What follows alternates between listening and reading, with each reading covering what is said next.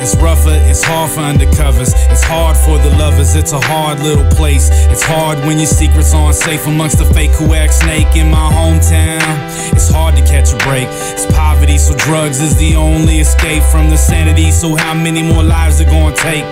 I ask myself as I try to stop these alcoholic shakes.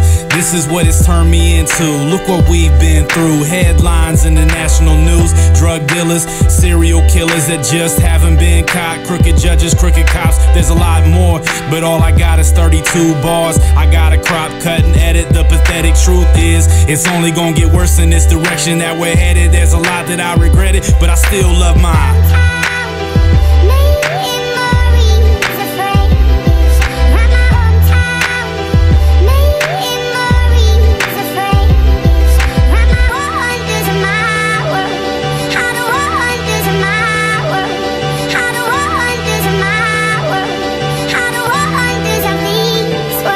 In my hometown, it goes down. Although it's pitiful, I still stay proud, reppin' Ohio. And I'll never switch, bitch. Holding it down for Portsmouth like it's all good.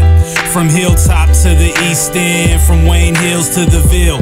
Bring them all together like we should. If you don't like the concept, sorry, that's just how I feel. Put the unity in community, that's just how you build. And that's where we should start. Start by spilling out your heart instead of shooting in your blood. Can you imagine if you walked through and all you felt was love? That would completely kill your need for a drug, see? That would complete us, put that beneath us. Fall back behind us, looking back down on it like God does from above. Giving all the moms who lost a daughter or a son a hug in mine.